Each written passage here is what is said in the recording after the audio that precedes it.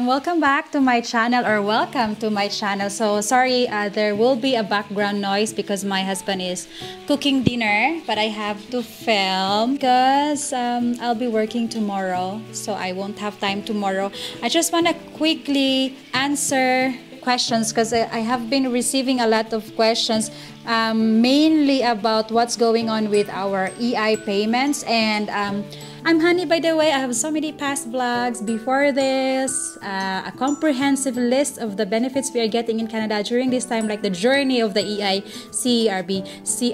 So if you just want to get, like a background of all these benefits, please watch that vlog so you will get like an overall knowledge of what's going on. So let's start.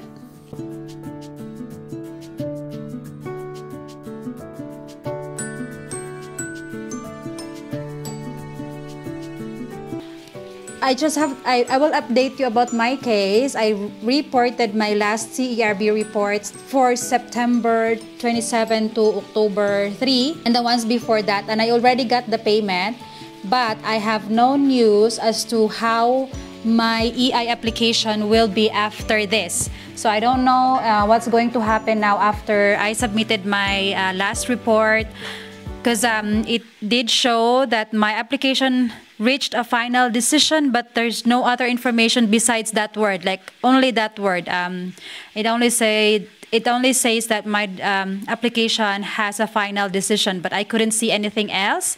So I'm going to update you once I receive more feedback from Services Canada, and I just decided to wait, and if nothing still happens in maybe 10 days, I will probably reach out to them. But as of now, I'm just going to wait as to what is next for me. So, but anyways, Boho Chic, I don't know if I pronounced it right, but she commented in one of the videos. She said that somebody got hold of Services Canada to ask about this, and apparently what Services Canada said is that just to wait for the proper, like whatever you think is your normal bi-weekly report, is to wait for that. So what she's saying is, when you are already scheduled for the 1 week reporting period, just don't do the 1 week reporting, wait for another week, or wait for Services Canada to fix the reporting period. Although personally, I have no problem of getting only a week of benefit, just as long as I keep getting benefits. So I'll probably, if they will schedule me for another 1 week reporting period, which they did for my September 27 to October 3 reporting period, I'm still gonna do it if they will schedule me for that. And then, I don't know, just trust that they will fix it when they have the time to do so. So, and then I have other questions, like from Alan Rua.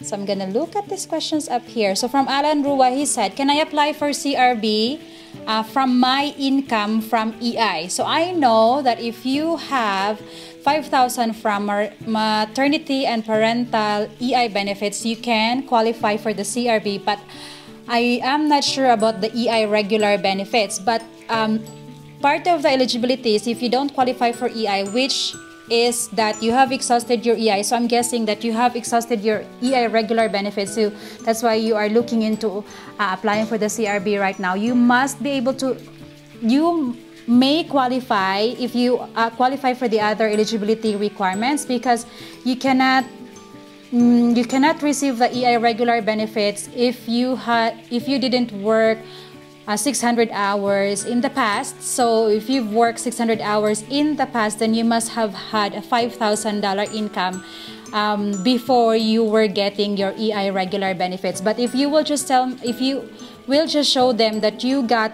$5,000 from EI regular benefits, then I'm not sure if that will be considered as an income, because I only see that the part of the income that will be considered as income from EI benefits is from the EI maternity and parental benefits. So please try to apply for CRB.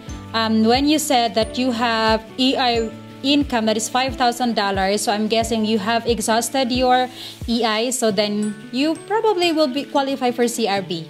So just apply and then CRA will assess your application. Another question was, so I'm just gonna flash his name over here if I find it. So he asked me if he can still qualify for EI even if he will go out of the country. So I saw that, so in EI, there are circumstances when you can be outside of the country and still qualify for EI. But in CRB, you have to be present in Canada if you are applying for these benefits. So to be eligible for these benefits, you have to be present in Canada. So if you have to be outside Canada right now, then I hope you qualify for EI because that's the only way you will still get some benefits, but also for a limited time. I will do another vlog about this in details. So that will be my next vlog. So please watch out as to what kind of circumstances where you can still get benefits even if you go out of the country. And then from DJ Can, so this is a question. So I think I got it. For EI, one has to have no job, then can apply for EI. If you are doing a job and have less hours than before, you can apply for CRB. Correct me if I'm wrong. For EI, you must have had lost your job for 7 days. And at least 7 days in the past 52 weeks. So right now, since everybody is just transitioning from CRB to EI, and so we are still working, so the 7 days qualification was when you initially applied for the CERB. So it doesn't have to be now. You don't have to lose your job now. You can just continue your application from the CERB. Even if you're still working, you will still qualify for EI because in our ROE that we submitted when we applied for the EI, or even if you are going to be transitioning from CRA, in your ROE, it will still indicate that in those months you were not working because you were laid off. So, but as of not right now, all I know is to qualify for the EI, you must have lost your job or you must have not been working for 7 days in the past 52 weeks, which is 52 weeks is like a year. So in the past year, within those period, you were not able to work for 7 days. For the CRB application, even if you are still working right now, even if you are not laid off at all, if you're experiencing 50% reduction of your average weekly earnings, yes, you can apply for the CRB if you also qualify for the rest of the eligibility requirements. And then for Miss Viola Rose, her question was, oh, she has a different, she's been passed around. Her case is a different one, so I'm just gonna put it right here on my side. Here, so she said, we were told to reapply for EI every Friday for Tuesday. This week, we were abruptly told we don't qualify for EI, so we applied for CERB and got error code. I think she meant CRB, so we got nothing at all for the past 2 weeks. So I said, if she got the error code M something something, it just means that I forgot the rest of the numbers, but the error code M means that the system was just busy or you applied on a very busy day. That's what one of the subscribers also told me. But if you get the error code COV026, that means you probably qualify for EI, and that's probably her case. So she said she called EI and EI told her to call CRA. So this is a very, very frustrating case she has here. She's been passed around. So I hope she will get to someone. So, but if you still can't get to Services Canada, you can send them a service request form. And in that service request form, please itemize your situation without giving any SIN number, without giving any personal information, so that when they see this, they will know right away what kind of situation you are in, so that the conversation will be quicker and it will be, your immediate concern will be addressed right away. So that is the only thing really I can help you with right now, just to submit the service request form, and I will put the link to the service request form. Or also, I will also put down the video that I made on how to submit the service request form in case you want to see it first before you do it yourself. So that's the only thing I can really advise you for now, just to do the service request form and have a conversation with the Services Canada.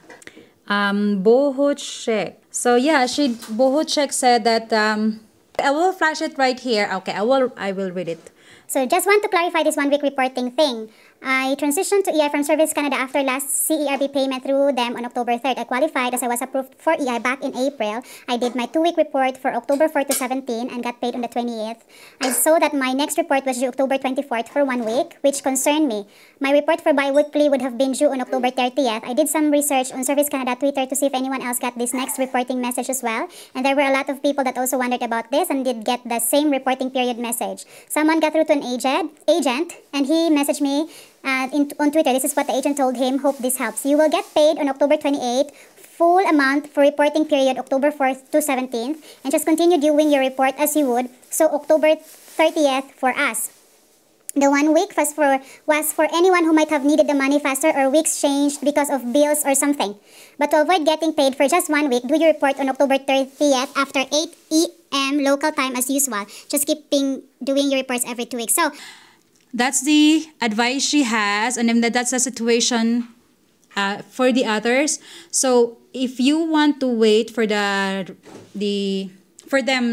if you want to wait till the 30th, so you have to wait for Service Canada to fix that reporting schedule, because you can't really report for the 30th if they don't put that in your schedule, in your reporting schedule. So I hope that will work out for you and for everyone else. Mims Onti, he has a question about, so her question is, or his question is, hello, Madam. Good day. I have a question. I applied to EI for regular benefits after my CRB EI. I've done reporting on October 4 to 17. Got the money. This Thursday, Service Canada called about my ROE reason. It's leave of absence because of COVID-19. My question is, I'm not eligible to EI. Can apply to CRB if I'm not eligible to EI. So here's the thing. I'm not sure what the reason is for your leave of absence. If it was a voluntary, like it was your request to be absent or to go for leave, that you may not qualify for any of the benefits, because to qualify for any of the benefits, you have to not have voluntarily left your job or voluntarily refused to work. But I don't know what the circumstances of your leave of absence. The best thing to have a conversation with regarding this is Services Canada, because they would be the one. I did see, I was trying to research. There are so many circumstances, there are so many ways on how the leave of absences can be considered as not a voluntary quitting or refusal of work, and there are also ways where it can be a voluntary refusal of work. So I don't know exactly what your circumstances and how your leave of absence will be considered. So please call Services Canada. And I know right now Services Canada will be very busy, so please submit a service request form first, itemizing your concerns, letting them know that this is your concern, the leave of absence, so that when they call you, they will address it right away. And yeah, and they will know right away what your situation is. So that's for Mims Onti. And then I have from Joicelene. So she was asking, can she have EI even while working? Where was the question? Joicelene Joaquina Custodia Lucas. Can I apply for EI even if I am working? So this is the thing. I was really searching online if you can apply for EI while working, and I couldn't find anything but that you have to have experienced 7 days of no work before you can apply for EI. I know with CRB, you can apply even if you are still working. So I'm not sure. I don't think so, to be honest. So I think the best benefit for you right now will probably be CRB. So maybe try CRB first, and then if you get the error code COV026, then probably you do qualify for EI, even if you are still working. And then I have, because in CRB, which this will address also the question of Mr. Robert Estocada. He said, pwede ba mag-work habang nag-CRB? So yes, pwede ka pong mag-work while on CRB. hindi ka lang po pwedeng mag-earn ng more than 50% of your average weekly earnings. Kasi once lumagpas ka po sa 50% of your average weekly earnings, you will not be eligible for the CRB. And that 50% average weekly earnings calculation is nandun po yan sa vlog ko before this one. So please watch that. Sa description po ng video ang timeline kung saan parte ng video I discussed about the 50% reduction of income. So please watch that vlog. Carlos Martinez, Honeyliz Villafuerte in Canada. Okay, I should also point out that I received last Wednesday and 5:05 on Tuesday. I'm scheduled to fill out my next report on October. Oh, okay, then that's good news. Thank you so much for this update. So this is Carlos Martinez case. He said, I switched from CRB to EI after September 26. I also filed my report covering September 27 to October 10. That must be October 10. However, I was also given a report to fill out covering the week of October 11 to October 17. Will I be filling out reports every week or bi-weekly? So I told him, I think they're gonna fix this reporting schedule, but however, if they ask for 1 week, I personally wouldn't mind doing a 1 week, and then I'm sure they will fix it in time. Paul Acadera, how about uuwi ako ng Pinas this December? Pwede pa rin ba makakuha ng EI habang nasa Pinas ka for 3 weeks? So actually, mayroong mga circumstances na po pwede ka pong lumabas ng Canada at magkakatanggap ka pa rin ng EI. Yan po ang next vlog ko, so please watch that. But at the top of my head, I can only remember na parang hindi ka pwede lumagpas ng it's either 7 days or 14 days. Like there's a limit na and then there's so many reasons. Kailangan may valid reason ka talaga na kailangan mong lumabas ng bansa habang naka-EI. So, I guess this is it for now. I will do another vlog to answer questions. And please watch out. So please subscribe and click the bell button so that when I upload the next video, you will be notified. And then maybe in that video, I will be answering your question. Because I was trying to answer questions. I was trying my best to answer questions, just typing it and then replying. But some questions really need explanations that are too long to type. So I will be doing more videos just like this one. So please subscribe and click the bell button and like this video and leave some comments below. Thank you so much for watching. Thank you so much for your support. Have a good day and be safe.